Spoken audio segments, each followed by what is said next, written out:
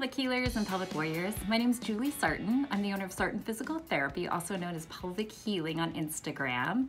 I've been a pelvic PT for about 20 years now and have 3 clinics out here in Southern California in Orange County. First and foremost, before we dive into some anatomy today, just wanted to send love and light to all our friends across the country as we're all facing these challenging times. So today we want to talk about something called the vestibule. The vestibule is a structure that most of us don't pay attention to until something happens with it. So really want to review a couple things. What is the vestibule? How is it created? What's it created from? What's its purpose? And then there's a big take-home message I want you all to walk away with today.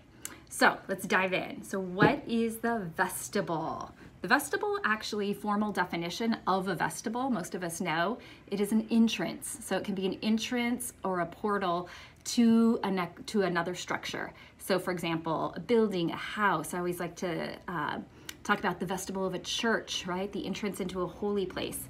So there is a vaginal vestibule that exists. I'm going to show you what that looks like right here on this model. We're going to come up close. So just to orient you to the anatomy here, okay, here's a pelvis, and here you would be sitting or standing. If we turn you this way, just to orient you, here are 2 sitting bones right through here, the pubic bones up through here. So if we look specifically at the anatomy up close, right here we have the labia minora coming all around the entrance, actually, of the vestibule. If we look even closer, we come up through this region and we have the glans, clitoris up here. We have the urethra, this should be a hole here. And we have the entrance to the vaginal canal here. This also should be a hole. All of this tissue inside the labia minora, okay, surrounding and housing the vaginal opening, the urethra, and even up through this region underneath the glans clitoris is called the vaginal vestibule. So the vestibule is actually created from epithelium. It is not muscle. So epithelium is 1 cell thick tissue that exists, and the vestibule, as you can see, is surrounded by muscle. So it's surrounded by external pelvic floor. So we have transverse perineal muscle here.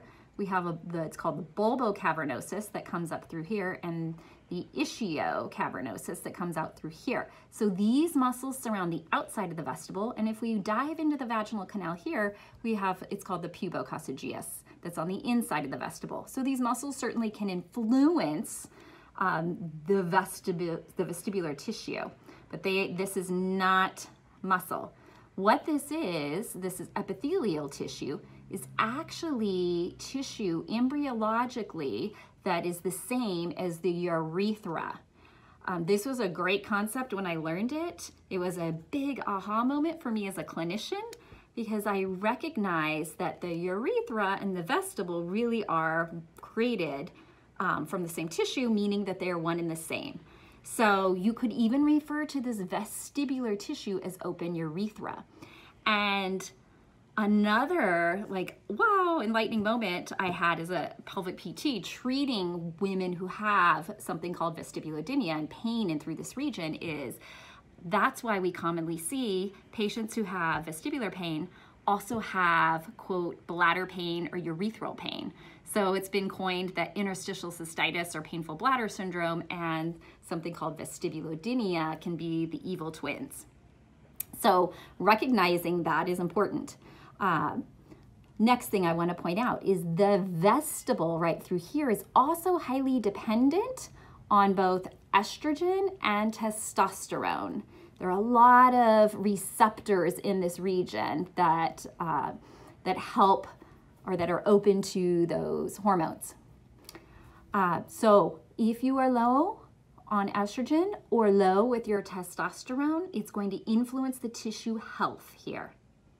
All right, so the vestibule, it actually houses the vestibular glands. These are small little glands that exist that create lubrication for us during arousal. So you can't necessarily see it to the naked eye, but if you have something called a vulvoscopy that's done, you can blow up and see what the tissue state is and the health is of each of these vestibular glands. And you can look and see, are they inflamed? Are they healthy? There's a main vestibular gland right here. This is called your Bartholin's gland. All these little blue, this blue section right through here, this is representing the vestibular glands. Quick recap from today.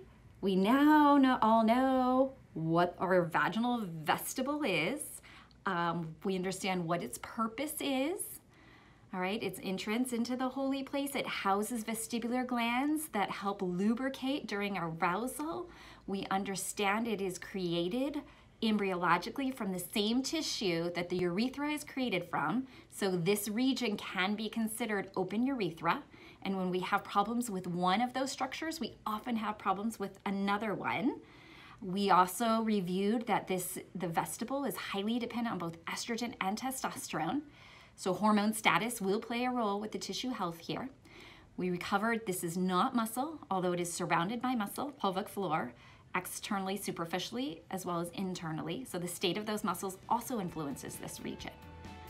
Okay, thanks for tuning in and look forward to chatting more about the vestibule in another day or two.